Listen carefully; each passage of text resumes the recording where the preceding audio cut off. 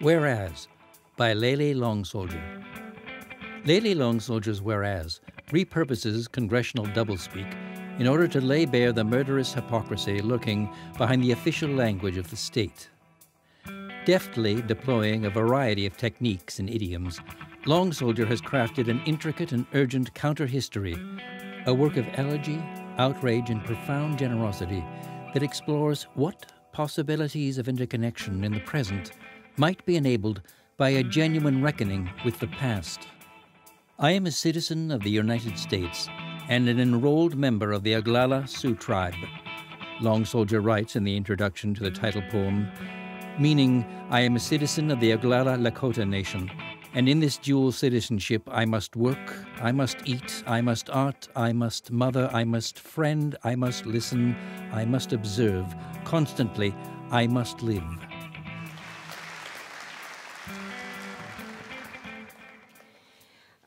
Just to preface, it is titled 38 because it is about 38 Dakota men who were hanged. Keep in mind, I am not a historian. So I will recount facts as best as I can, given limited resources and understanding. Before Minnesota was a state, the Minnesota region, generally speaking, was the traditional homeland for Dakota, Anishinaabeg, and Ho-Chunk people. During the 1800s, when the U.S. expanded territory, they, quote, purchased land from the Dakota people, as well as other tribes. But another way to understand that sort of purchase is Dakota leaders ceded land to the U.S. government in exchange for money or goods, but most importantly, the safety of their people. Some say that Dakota leaders did not understand the terms they were entering, or they never would have agreed. Even others call the entire negotiation trickery.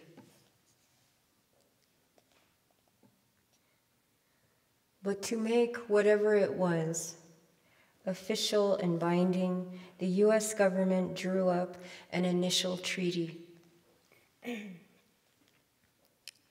This, excuse me, this treaty was later replaced by another, more convenient treaty, and then another.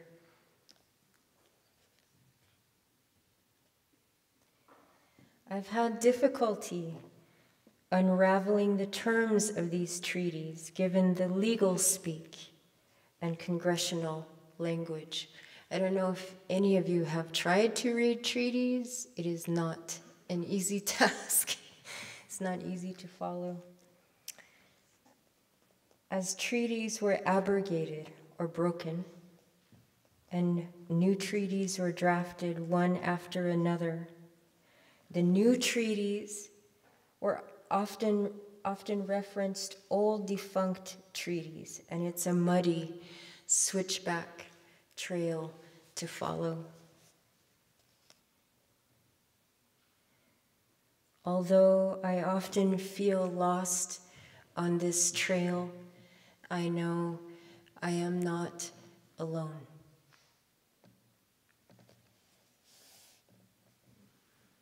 However, as best as I can put the facts together, in 1851, Dakota Territory was contained to a 12-mile by 150-mile long strip along the Minnesota River. But just 7 years later, in 1858, the northern portion was ceded or taken, and the southern portion was conveniently allotted, which reduced Dakota land to a stark 10-mile tract.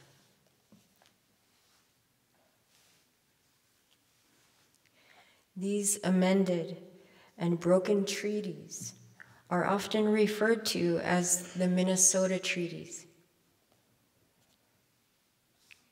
The word Minnesota comes from Mani, which means water. A lot of you guys have heard that term in the last couple years, Mani. And Sota, which means turbid.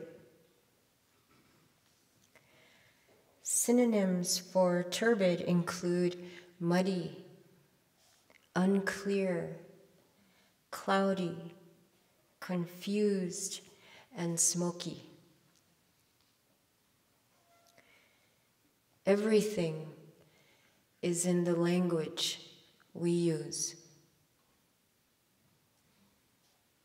For example, a treaty is essentially a contract between two sovereign nations. The U.S. treaties with the Dakota Nation were legal contracts that promised money.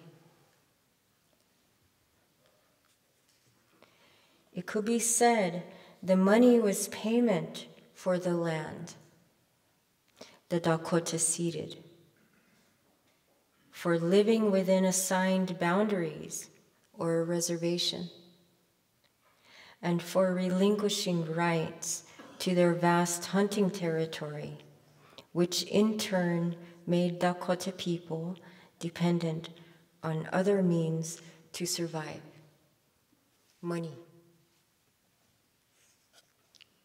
The previous statement is circular, akin to so many aspects of history. As you may have guessed by now, the money promised in the turbid treaties did not make it into the hands of Dakota people. In addition, local government traders would not offer credit to, quote, Indians to purchase food or goods. Without money or credit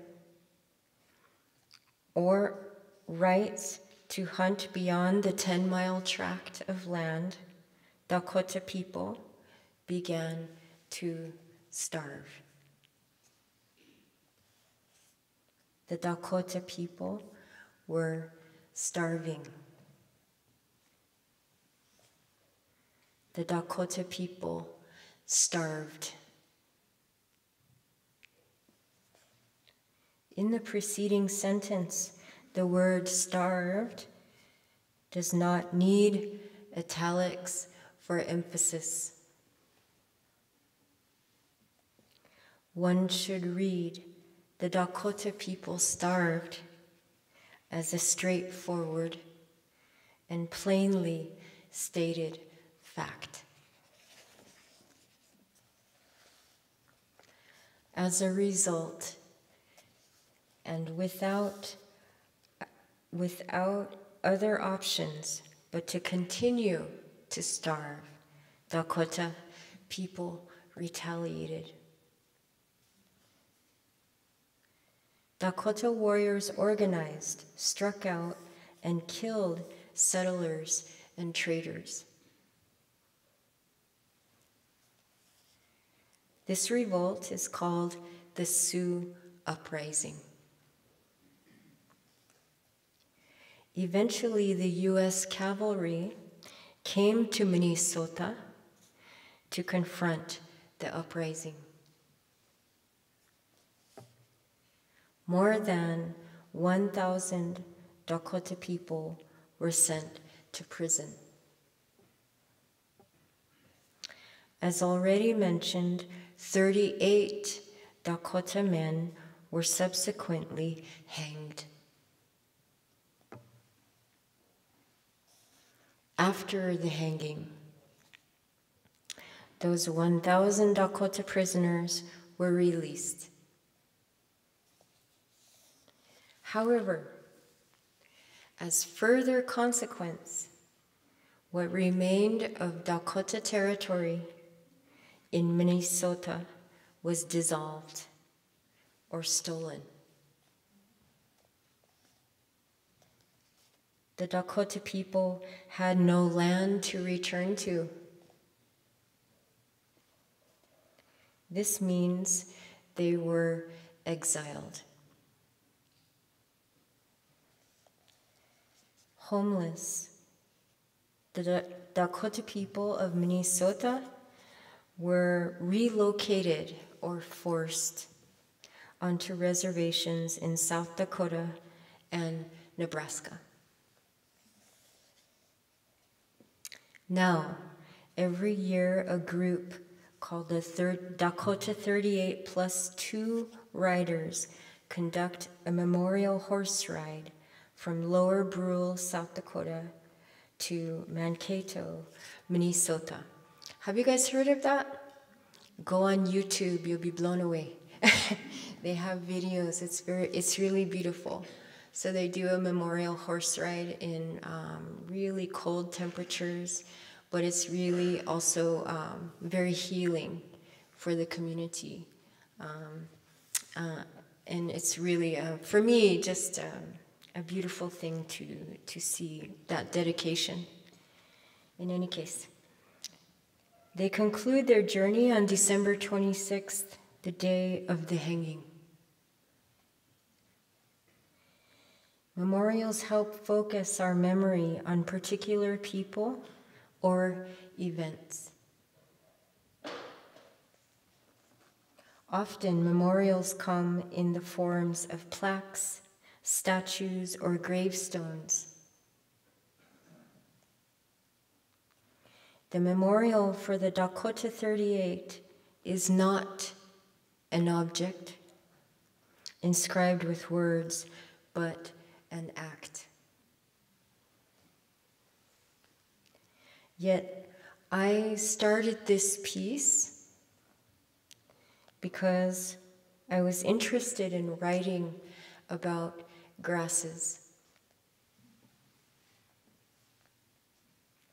So there is one other event to include, although it's not in chronological order, and we must backtrack a little.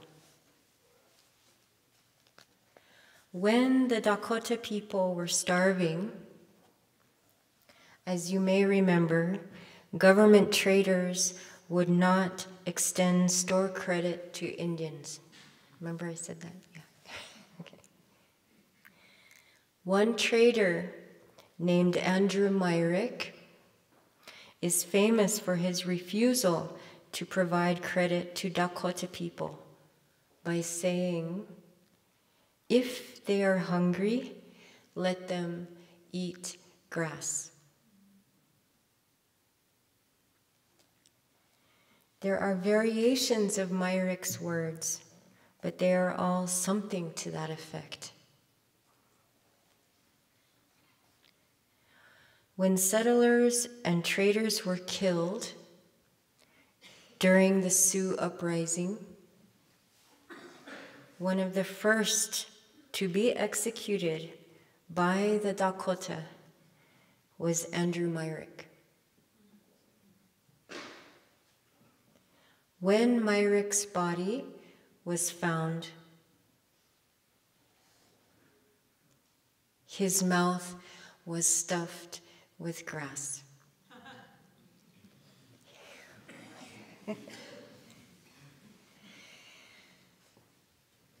I am inclined to call this act by the Dakota warriors a poem.